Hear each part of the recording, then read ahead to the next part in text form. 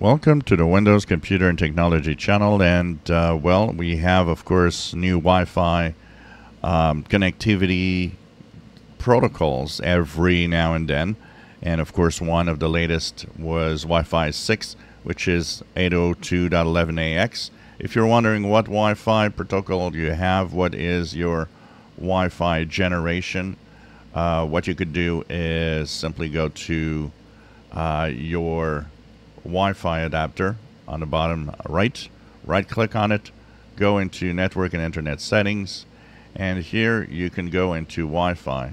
It will tell you in your connectivity here, my connections, what you have. So I have in this machine a Wi-Fi 6. It says it here, protocol Wi-Fi 6 802.11ax.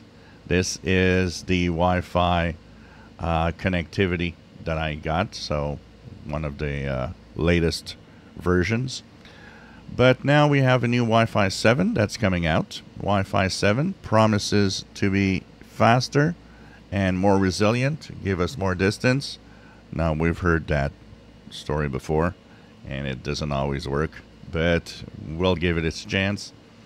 The new Wi-Fi 7 protocol in Windows will actually come well, that's the problem, is we're not really sure which versions of Windows are going to get it.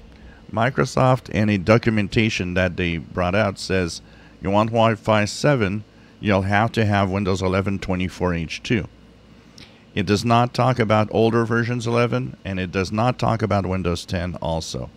So this is interesting because it is almost as if Wi-Fi 7, Microsoft wants to exclusively put it into the newest versions of Windows now and forget about the older versions of Windows. So we'll see what happens with that.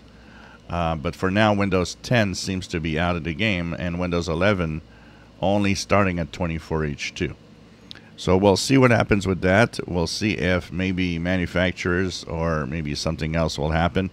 The reason for this is that Windows itself needs to have the protocols and needs to have all the code needed to accept a new hardware.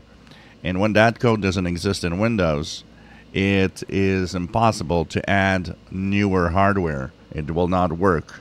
So this is where we're waiting to see if any other Windows will get it. But for now, Wi-Fi 7 seems to be, from the documentation we've seen, a Windows 11 24H2 only.